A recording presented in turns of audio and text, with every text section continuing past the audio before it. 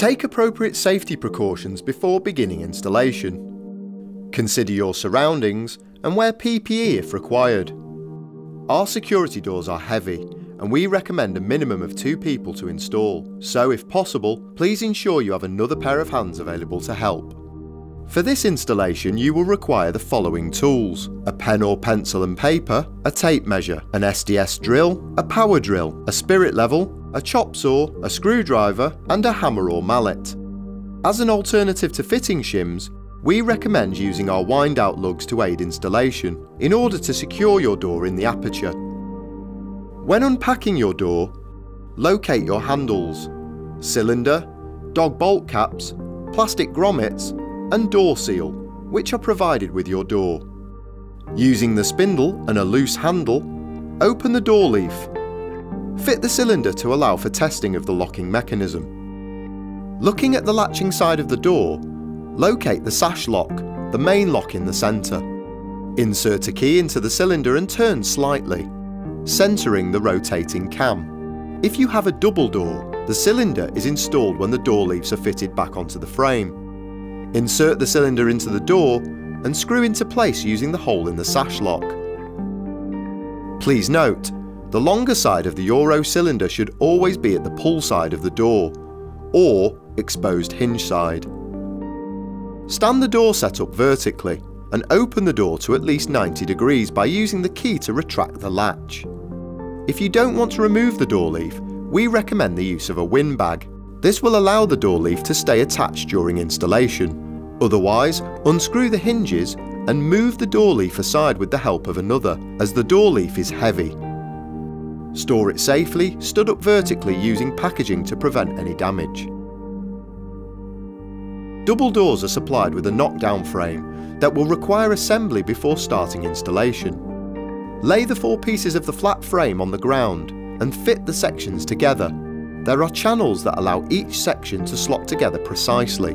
You may find that the frame needs twisting slightly to allow the frame pieces to sit correctly.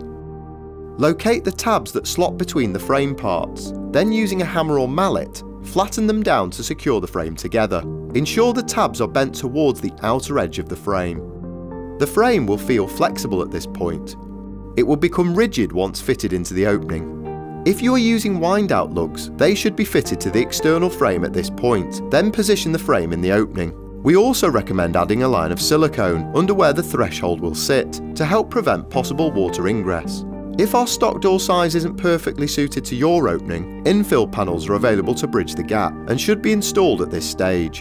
For more information, see our how-to video on infill panels. With the door frame in the aperture, check that the frame is sitting plumb horizontally, using a spirit level across the threshold. If you are using a wind bag, position it under the door leaf and inflate. This will help lifting the door to position in the aperture. Use fitting shims to lift up either side of the frame if necessary.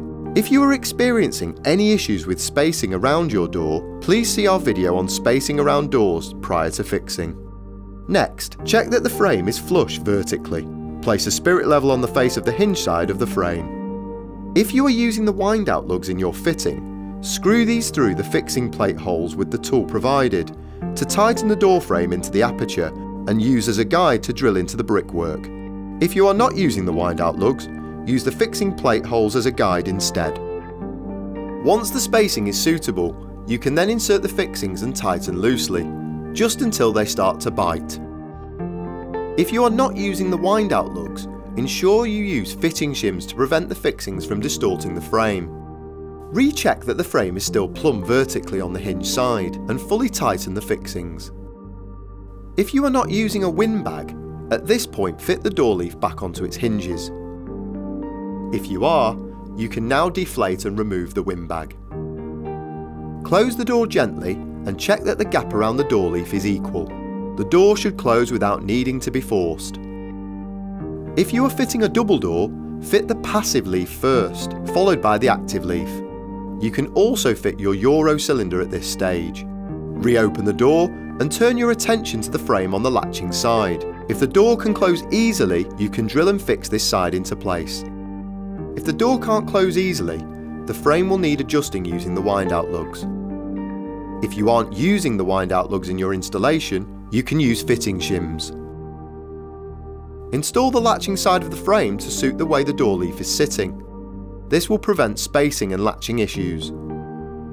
While the door is open, test the locking system by turning the key in 2 complete rotations. Close the door into the frame and repeat. If the door locks and unlocks smoothly, the door is fitted correctly. Included with your door set will be 2 types of black seal, one thick and one thin. Apply the thick seal to the door frame with the V pointing towards the inside, and the thin seal to the door leaf around the full perimeter of the anti-jemmy bar lip. Don't apply any to the threshold, as the thin seal applied to the bottom of the door leaf will create a seal here. We also recommend the remaining thick frame seal being applied to the bottom edge of the push side of the door leaf. This will assist with preventing driving rain ingress. If your door is fitted with an adjustable strike plate, you can adjust the latching position by turning the screw inside the lockbox. If you have selected a security upgraded sash lock, please see our separate installation video. Check that you have all of the following components: cylinder covers and screws, 2 gaskets, 1 internal handle, 1 external handle, 2 gold thread extensions, 2 screws and 1 spindle. Fit the cylinder covers over the Euro cylinder, ensuring the screw heads are on the inside for security. Fix the 2 thread extensions to the external handle. Insert the spindle into the spindle cavity. Place into position with the plastic gasket provided. Moving on to the internal handle, pull the thumb turns hinge spindle down and make sure this is inserted through the relevant hole when aligning.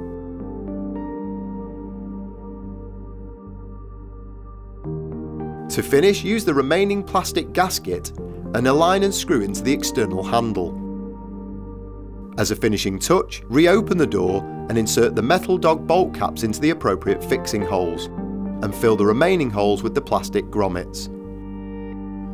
Carry out a final check to ensure the door latches correctly. Our security trim kit is recommended with all security installations to protect the fixings from attack, but also as a quick and easy way to finish your door. See our How to Fit Your Security Trim Kit video for installation instructions. To view our full range of SteeldoorsUK security doors, locks and accessories, please visit our website.